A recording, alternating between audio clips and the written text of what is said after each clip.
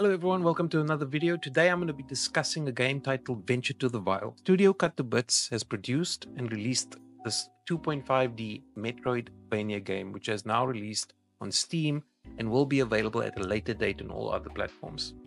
This is an indie production, with the game being built using the Unity engine. Now, I myself downloaded the demo on Steam to get a look at the game and what it has to offer. The art direction is very lovely, bringing to reality a world which could easily fit into a Tim Burton movie. The story is centered around a nameless protagonist who loses his friend Ella while out in the woods, and the hero is then infected by something called the Vile, which gives him the ability to turn his right hand into a vicious claw. Now this becomes the central characteristic of the protagonist, because he has then the ability to absorb enemy abilities, thus increasing your arsenal toolbox. The world itself is a Victorian-inspired environment where everyone wears animal-themed masks. This then adds to the somewhat eerie and creepy nature of an otherwise bright-looking game. And as you explore the world presented in the game, you are granted access to more background information regarding the inhabitants of the game and the source of the Vile. Now, the demo available on Steam is understandably short, but it provides just enough meat to get your interest piqued. The protagonist has access to a few things in his toolbox. There is the aforementioned claw for basic attacks, a parry which needs to be timed to be successful in order to open up to a counter attack, dash and back step, double jump and wall jump. These are standard fare to the Metroidvania genre, with one addition being that you have access to a tentacle to draw in close to an enemy or to use when platforming. Now, controls feel very intuitive, especially for anyone who is familiar with Metroidvanias.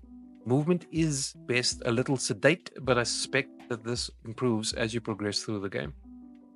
Much like other games in the genre, such as Hollow Knight, which in and of itself has become the benchmark for modern-day Metroidvanias, the game will have abilities for you to gain which will improve combat, traversal, and other characteristics of your hero.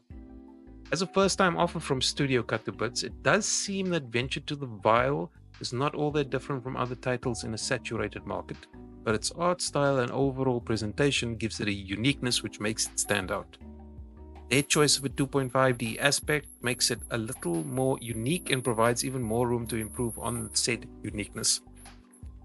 Now, my demo play has left me thoroughly interested, and I will definitely be purchasing the game in the near future so that I can give it a thorough playthrough treatment.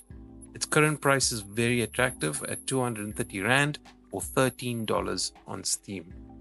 It is a solid entry, and I would highly recommend you grab it now, because as it currently stands, it is on a reduced offer on Steam at about 200 Rand. With all that being said, I hope you enjoyed this video, and please do give it a like and comment. That really helps a lot. And subscribe, it really helps. And if you wish to support my channel, do bear in mind I do have a Patreon, which I've linked in the video description. And I'll see you on the next one. Thank you and stay safe.